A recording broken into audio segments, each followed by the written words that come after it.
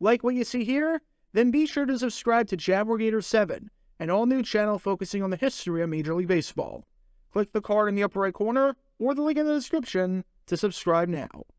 And now, on with our feature presentation. The Hawaii Bowl is, when you think about it, one of the strangest bowl games on the entire calendar. Heck, it might be the strangest scheme from a logistical standpoint, when you think about it. On one hand, if you're a player, you absolutely love it. I mean, you get to play a game in Hawaii. You get to escape the cold and harsh winter. And you get to not only play a game in Hawaii, but you get to participate in a ton of activities down there as well. On the other hand, if you're anyone else, and your name is not the University of Hawaii, you absolutely hate it. The payout for the Hawaii Bowl is relatively small compared to other bowls, so it's not like if you're an athletic department, you're making bank on this. If anything, you're losing money, because the flights and the hotels and all the expenses needed to go to Hawaii, especially if you're flying across the country, are really high. Plus, good luck getting fans to come to Hawaii. Good luck if you announce the bowl game at the start of December, about 3 weeks before it's going to be played, to get fans to book expensive flights and hotels all the way out there, take off of work, and miss Christmas at home with their family, or change whatever their plans are. There's a reason why the attendance for the Hawaii Bowl is respectable whenever Hawaii plays in this game, and is, for the most part, laughably bad when they do not. If I'm a Boston College fan, and my team is playing in the Pinstripe Bowl, okay, I can make the 3-hour drive down to New York for the day and watch the game and root for my team.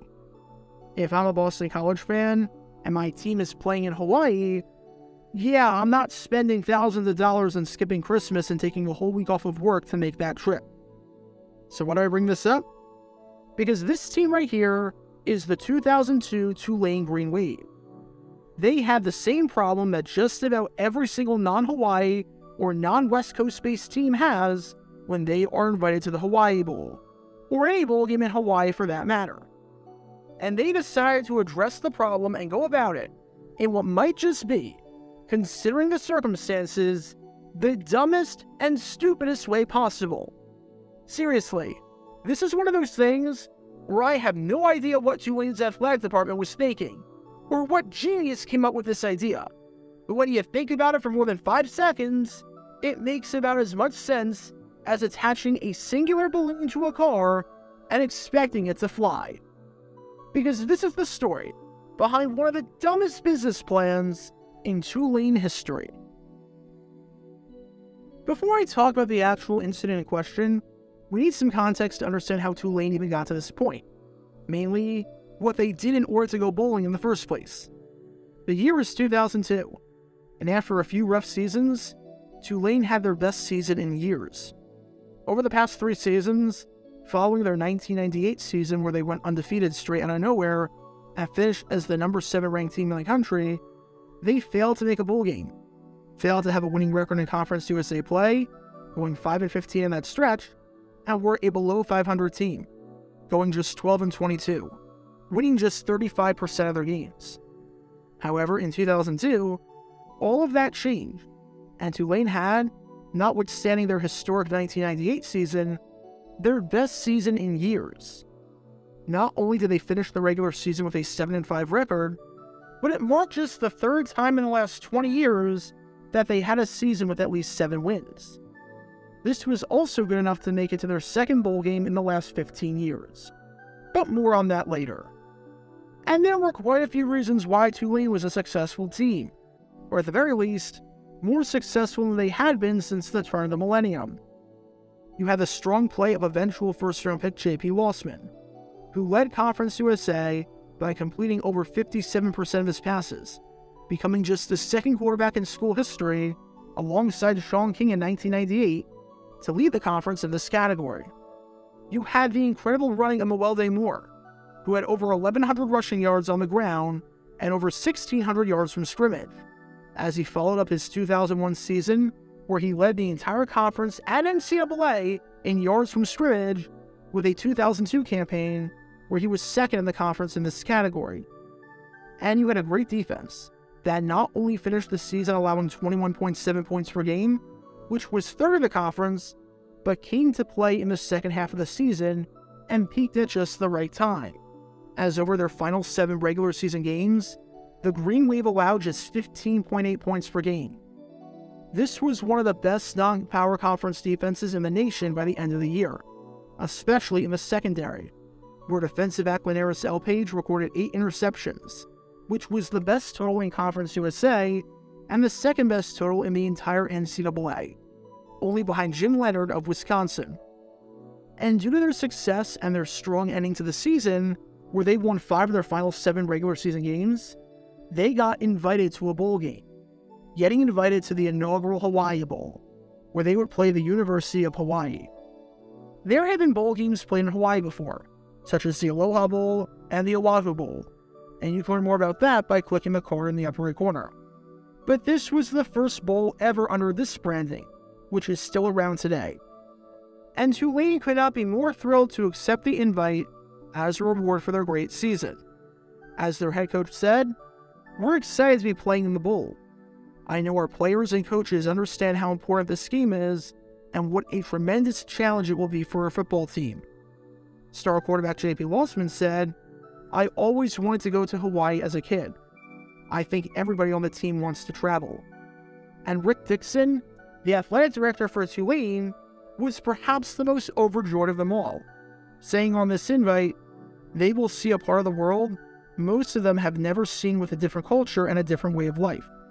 Plus, we have the opportunity to play in front of our fans across the country before a national television audience on Christmas Day. I'm looking forward to teaching the whole team how to body surf. However, there is one small problem when a team like Tulane gets invited to a bowl game out in Hawaii. And there's a problem when a team has to make a 4,200-mile trip to play a game on Christmas Day. You're not going to get a whole lot of fans to make the trip with you. And it's not as though Tulane has a large alumni base in Hawaii that can help you out. As part of the contract that Conference USA signed with the Hawaii Bowl, whatever school participated in the game had to buy up 10,000 tickets at a minimum. You could always buy more if there was demand, but you had to buy 10,000 tickets at face value, no matter what. And if you couldn't sell the tickets, you had to pay that money back to the bowl game. This is one of the double-edged swords with playing the Hawaii Bowl if you're not Hawaii or you're not a West Coast team with a strong alumni base on the island. While you're getting some sort of payout for playing in the game, when you add up all the expenses, including the mandatory buying of the tickets, you're going to come out in the red in all likelihood. And for Tulane, this wasn't good, especially because their athletic department was already bleeding money, to the point where Tulane was seriously considering cutting football after the season. The goal for Tulane was to lose $2 million in athletics, which just about every athletic department loses money. But it's worth it since it attracts students to come to the school and it can be a great indirect recruiting tool. There's nothing unusual or bizarre about that. That's just the way that finances go in college athletics. The problem was that the athletic department, as things stood, was losing over $7 million per year. Basically, Tulane was in serious financial trouble as things were, and the Hawaii Bowl, especially because of this ticket allotment that they had to buy, wasn't helping matters at all. And it was even worse when only 500 fans bought tickets to the game. Of the 10,000 tickets that Tulane had to buy up for this game, they were only able to sell 5% of that. Just 500 fans either lived on the island and were willing to go to the game, or lived somewhere else in the country and were able to make this trip on Christmas to the game. This meant, if you do the math, that Tulane had 9,500 tickets that they had to sell or give back to the Hawaii Bowl, which would mean a loss of roughly $350,000.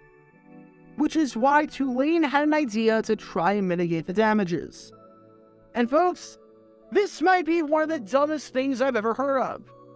Because have you ever wanted to buy a ticket to a game that you had no intention of going to, but pay face value to do it?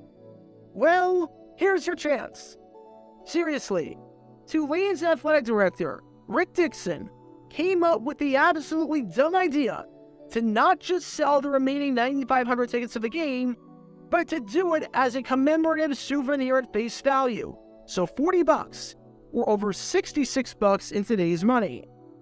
Now, it would be one thing if Dixon decided to sell these tickets for $10 or so, eat the loss on the other $30, and fans could purchase it as a cheap gift and a memento of the season that Tulane had.